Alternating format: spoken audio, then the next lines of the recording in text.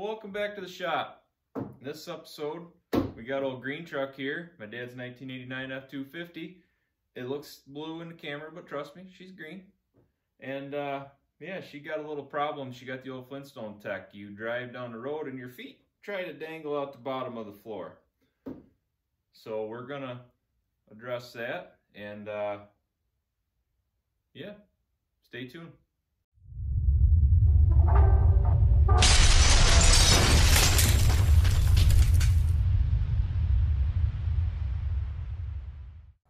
Well, like I said in the intro, we got this 89 F250 of my dad's, what's affectionately known as green truck. In this light, it kind of looks blue, but it actually kind of is a green. I got helper shop dog there, and I got my daughter Stella. Hi. And so we went through and re-gasketed the motor on this fine specimen here. It's way too good of a truck to hit in the head, but so. Now, the next issue is, now that the motor's resealed and it runs, we don't need to Flintstone the thing anymore. So we're gonna weld the floor pan in. So stick with me here and we'll get on welding this floor pan in.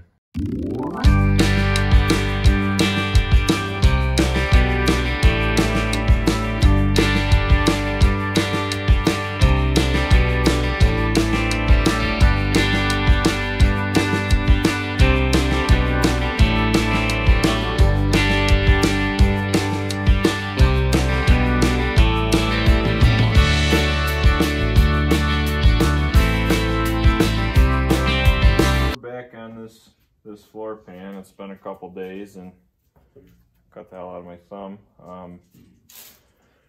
Weather's finally turned here in New York and I ain't got any heat out here yet, but we just got persevere, you know. So we got the floor pan and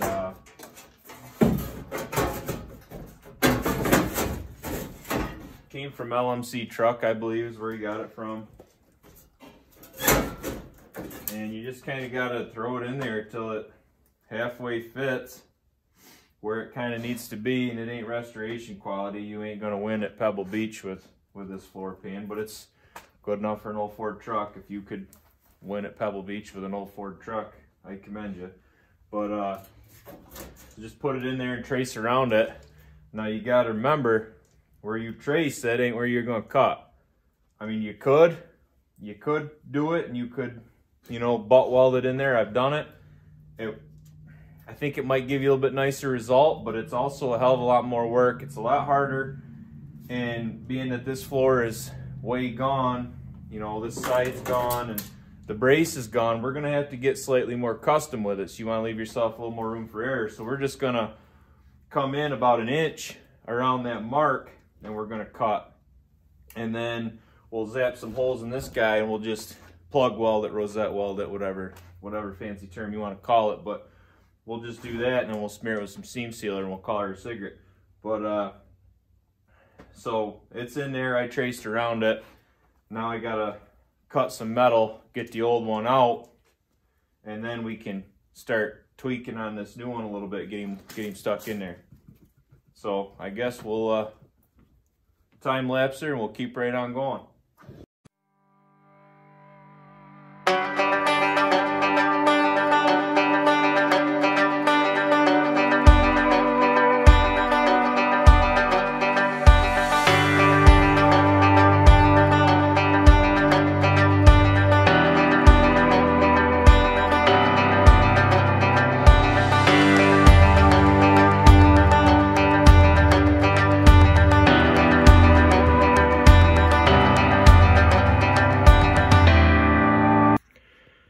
So I did this off camera because I'm using my phone and I don't really know if you can weld and record it or whatever without messing up your phone. And, oh well, whatever. So I made this piece in here, rosette welded it all in there, just cut it out of a piece of an old Ford truck hood. Figured put old Ford junk back in old Ford junk. Made this piece right here and the rocker because it was missing from about there to there where you drag your foot in. This brace right here, I was going to get all fancy and you know, try to contour it and everything, you know, make it look just like the original. Found myself a small piece of angle iron, said, well, that's probably better yet. So got a small piece of angle iron from there, welded it in up there, and then the back of this cab mount was wasn't really gonna give me much to weld to, so I used the cutoff piece of that angle iron and just put it right across there and just burned it right in.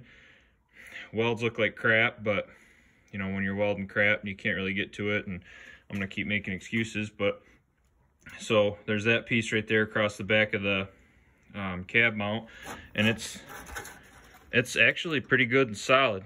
So that'll give us that. Now we just gotta, I'll have to trim this piece here because I can't read a tape measure apparently. Basically just have to cut it like straight across right there, and then the floor pan will fit himself right on there. We'll have to grind all the way around, and we got to see if we can grind up in the front, which it's a real pain. And then we'll have to figure out where that piece there is so we can drill some holes and plug weld it there, and then I'd like to plug weld it right across here. Pretty sure it was plug welded across there from the factory, but there's no telling because it's so much is missing. Then like the cab mount up in there, which I'm not going to show you that because it'd probably make you puke, but that's all gone. But we're just gonna forget we saw that. And I mean, cab's on there good and solid, ain't no chance of it really falling off, I don't believe. So yeah, so that's where we're at. So once I get the floor pan in, then I need to make this piece from here all the way back to there. And like I said, I'd like to get that seat belt out of there, but there ain't really much to grab onto to turn that bolt. So I think that might be opening a whole new can of worms, but I guess if I gotta, I gotta. There's another rust hole right there, but like I said, we'll smear a little seam sealer in there, forget we saw that. We'll have to, once we get this welded in, I'll go around with some seam sealer, get some right in here because there's really nothing there to weld to, and then kind of up along the side there too. Basically all we're trying to do here is keep your feet from dangling through the floor and to keep that nice cold New York winter air from coming in.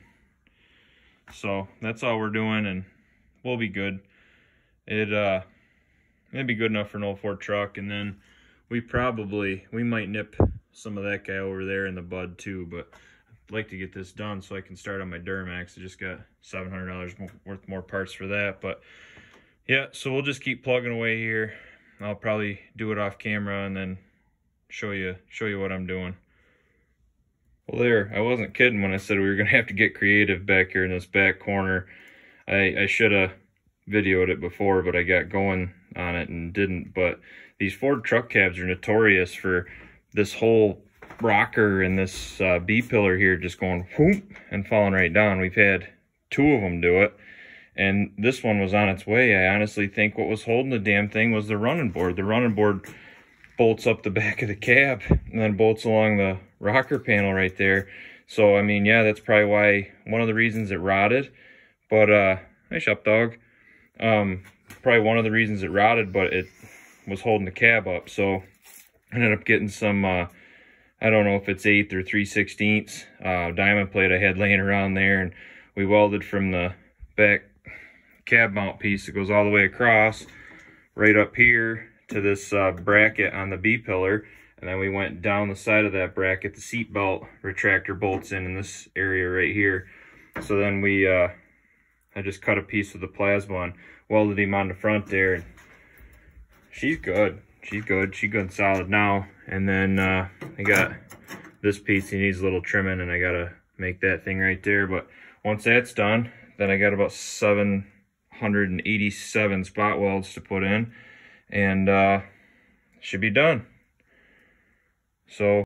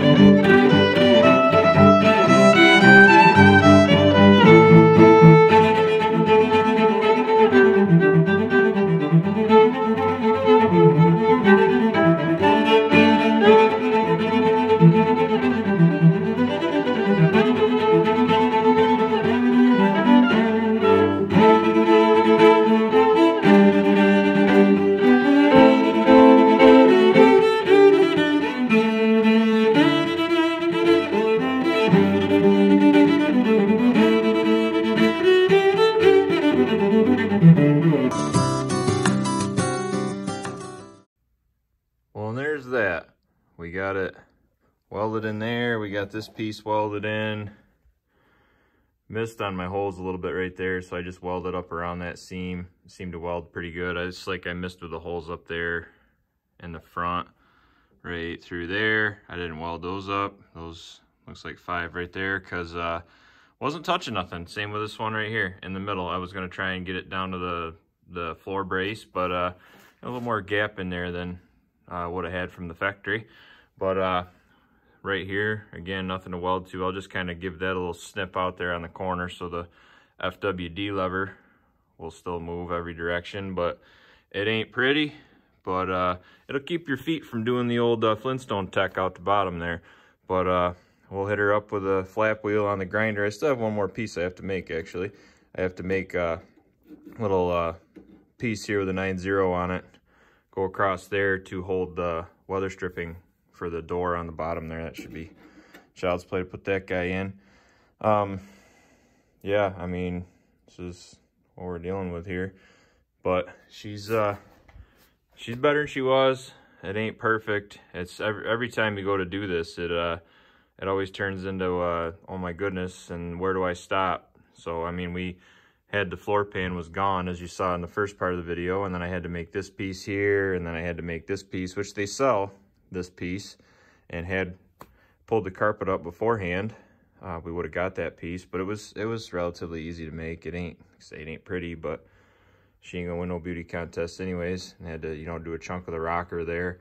I mean, the right way to do it probably would have been to, I don't know if you can buy those pieces. I know you can buy these, you know, cab corners, rockers, that piece, and floor and everything, but where the hell do you stop? I mean, it's a 89 truck. It's gonna get a snowplow on it, and you know, where do you stop? If you had unlimited time, you could go right after it, but that's where we're at. Like I said, I just wanted to show that any idiot could do this. And like I said before, you don't even need a welder with the panel bond stuff anymore. I mean, I'm not ready to jump on the panel bond bandwagon, but other people have. So, you know, you get all those little rosette welds in there, she'll hold just fine. Well, and there's that. It's in. It ain't pretty, but she's in. Used a tube of SCM seam sealer, smeared it around there, did just what the factory would do. Don't let anybody fool you.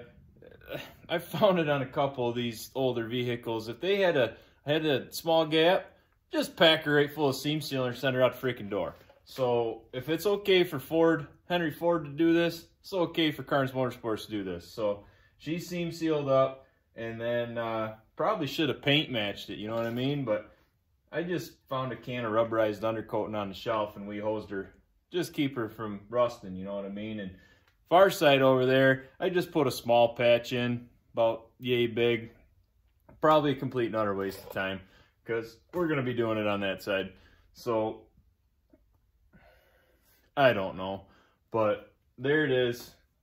I'm going to leave that dry, put the rubber mat back in, throw the seat onto it. She'll be race ready. So thanks for following along. Like I said, I just want to show that any idiot can do this. You know what I mean?